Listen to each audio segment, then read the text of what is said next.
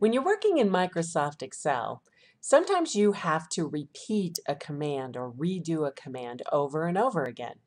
This can get cumbersome if you have to go back to the menu to do that command again. It takes some time. We're going to look at using a keystroke called Ctrl Y to actually repeat the last command that we just did. You'll notice I have a chart on the screen, and what we're going to do is add data labels to that chart, and then we're going to modify those data labels using the Control Y command. So to start, I'm just going to add the data labels by going to my Layout tab under Charting Tools, clicking on the drop down here, and going and adding the data labels on the outside end. So then you'll notice now the number is attached to the bar that represents that number, and they come in a horizontal fashion.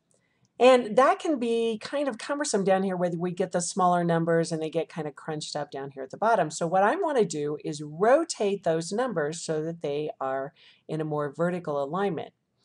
In order to do that, I need to do this command at least once using the menu. So I'm going to click on one of the sets of datas or one of the series of data labels. I'm going to go into my data labels and go down to more data label options.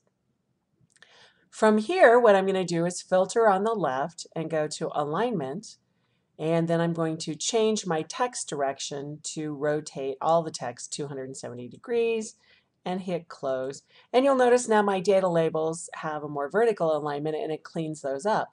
But you'll also notice that I didn't change it for the other data labels. So without this command, what you would have to do in order to change each series is go click on the data label, go back into data label options, go back to more options, go back to alignment, and change the text direction for each series. I don't know about you guys, but I don't think that's very much fun.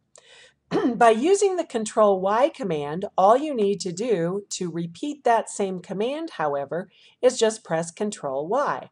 So you'll notice if I click on the red series and I want to rotate them, all I need to do is press Control Y and it automatically rotates the labels. It repeats the last command that I just did. I'm going to do the same thing for the purple series, press Control Y, and you'll notice now all my data labels are in a more vertical way and it cleans up my chart significantly.